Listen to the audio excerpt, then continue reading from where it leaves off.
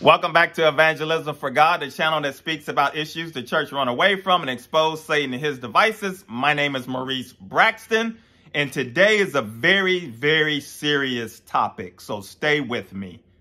You know, I've always, since I've been in the ministry, had a burden for lost souls, those that are drifting and going astray, and we've talked about the false teachings that is out there and everything, and how many people are caught up in the web of deception at the current moment. But there's something that's also out there is a lot of prophetic words of so many good things and turnarounds and all of these things, which is great because we want that.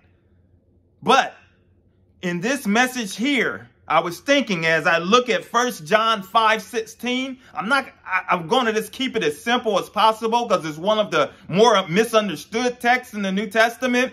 But what it's talking about, that do you know that as a believer, and that you can literally end your life early. God can end your life early because you choose not to listen to him, because you choose to continuously grieve the Holy Spirit. You continuously to reject God's direction or anything that he's put in your life.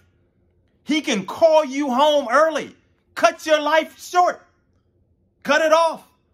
That is some serious stuff. And a lot of Christians and a lot of people don't realize that about this. I mean, think of it as a child. Your child, because the Bible says that he chastises, those he loves, that he disciplines us. So when we're doing wrong, he would discipline us, and the Holy Spirit will convict us, and we will want to do right and want to walk in a whole new direction. In most cases, that's what we want. But unfortunately, there's many out there that they've been convicted. They've been told to do certain things, but they're living such a life to where it is grieving the Holy Spirit. They're bringing so much shame upon themselves and upon the name of the Lord, and the Lord may cut it short. That's what it's talking about, a sin unto death. Now, it doesn't mean you lose your salvation, that you lose your soul forever. It doesn't mean that it's the unpardonable sin. But what it does mean, your days on earth can be cut short. That's serious business. That is very serious. It is nothing to play with. John goes on, in the 1 John, it goes on to talk about praying for a person.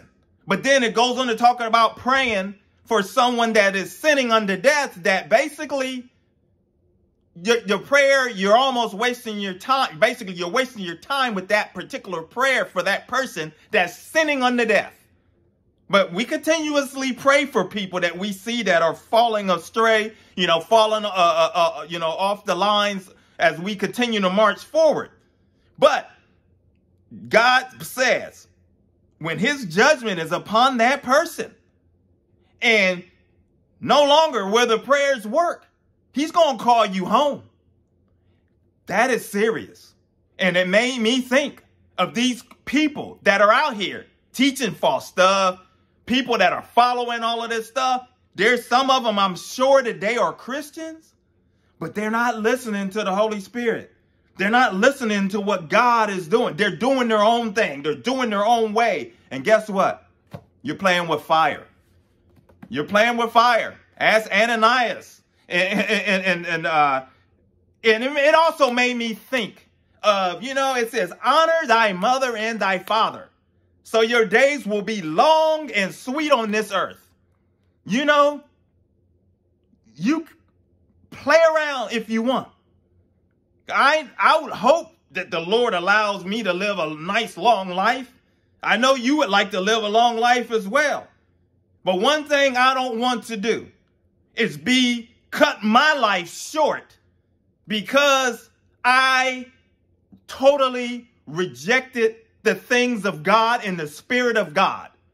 Now, if you ain't saved, that's a whole nother thing, program. Because God, the great thing about him is He's merciful. He's long-suffering. He's caring. He's loving. He don't want us to destroy ourselves. He don't want us to damn ourselves to hell for those of us that are not saved.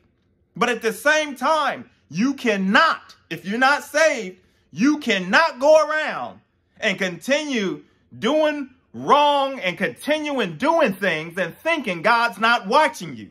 Because he may call it, and that's it for you as well. And if you are not saved, you're going to be damned for hell. We don't want to be guilty standing before him that we have to answer of, well, Lord, I don't know. I'm sorry. Why did, and what excuse can you give him? It's not going to be good enough. So let's get serious and pray for those, because there's so many people right now that are in great danger. So many. And they're everywhere.